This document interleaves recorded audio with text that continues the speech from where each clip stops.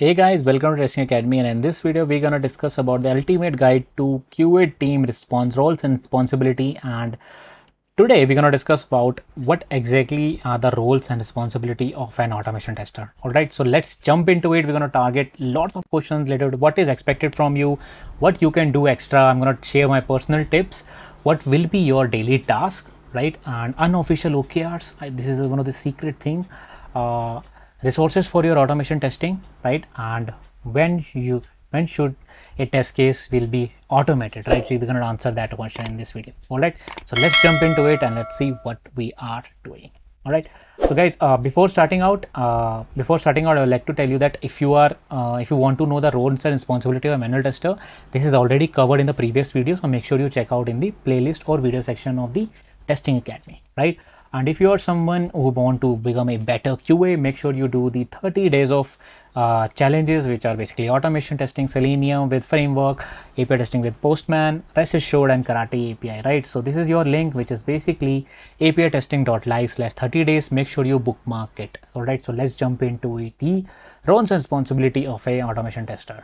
All right, so let me make myself little smaller, right? So what is expected from you as an automation tester, right? So I think this is one of the important points, which are basically you have to be informative.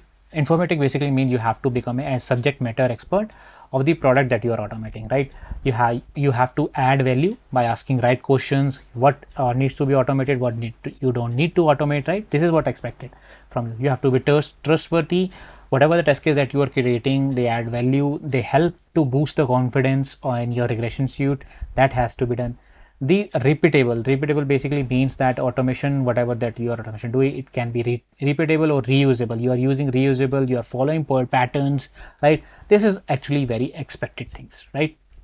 So eventually what you will be doing is you will be just automating the scenario from the backlog. So if you are someone who is basically following the agile methodologies in your company, most of the people are doing right now, you have a backlog items that you want to automate, right? So you will be automating these things. You will be maintaining your test cases if they are failed or flaky. You will be helping in estimations or automation test cases. You will be attending Scrum, updating your team what you are doing. You can be gathering the information about the requirements, scenarios, and automation for that to automate it. You will be getting the clarity what to automate and what not to automate, right? And this is one of the important link, and I will highly recommend you to read this article about what exactly you will be doing and what is expecting from you as a automation tester, right? Let's do something important, which is what you can do extra, and these are my personal tips, so pay attention. All right, so I think what you can do extra is that you can basically learn about this article, which is best practices of automation, and trust me, it will help you a lot. Let me show you what is this article. Let's open it quickly, right? And it is by smartbeer.com, and they have written some amazing thing about the test automation best practices. Make sure you pay attention and learn about it, right? All right, so let's quickly jump to it. ROI, this is that you can extra. I have seen people missing this thing, which is return on investment in your automation testing. I have given two links. The first one is basically will help you to learn about how to calculate the ROI, and that you can show to your manager that I have calculated my ROI of our automation framework that we are doing, and it will help you to gain more thing, right? So this is one of the things that you can read about this article there. It will give you a higher information about how to calculate your test cases, right? So they have certain parameter that you can handling flaky test and script for other people, manual stuff. This exactly I mean to say that this one especially, let me bold it. So let me tell you this scenario, not scenario, it's just my real life story. So when I was getting into the automation testing, right? So I have identified one of the thing that some people are doing some manual stuff, right? And I thought, okay, these things can be done with a Python script, and trust me, they are doing the same stuff for 9 to 5, like it's taking them for 1 day.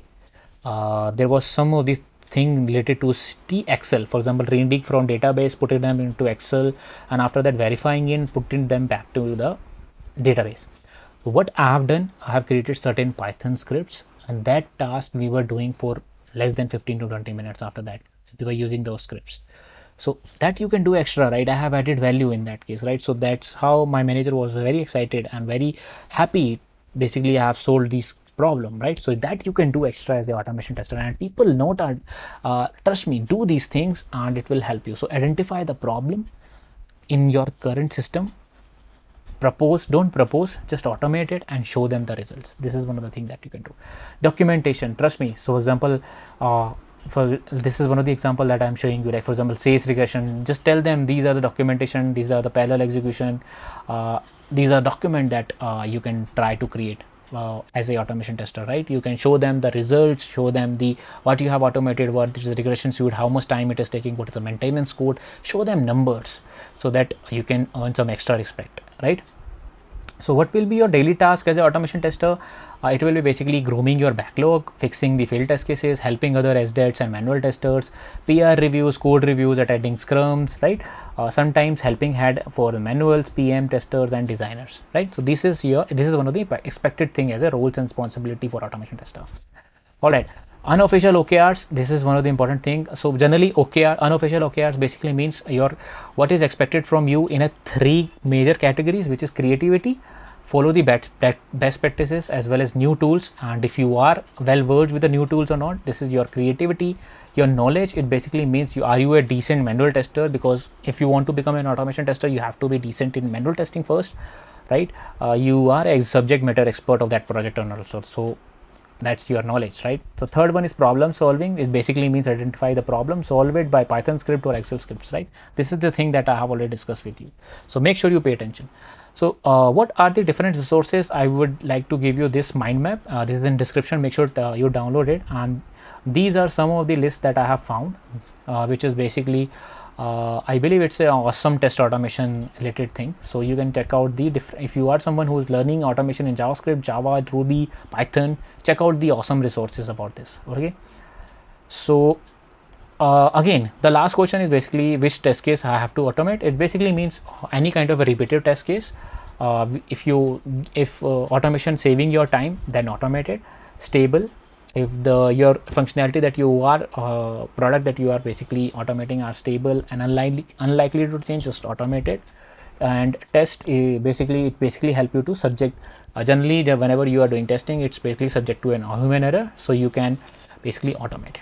All right, so these are the things for the roles and responsibility for a automation tester. So pay attention to unofficial OKRs, what is your daily task, as well as what you can do extra. I hope that is helpful to you, and I hope you have a clarity about your QA roles and responsibility as an automation tester, right? So in the next video we're going to target the QA lead.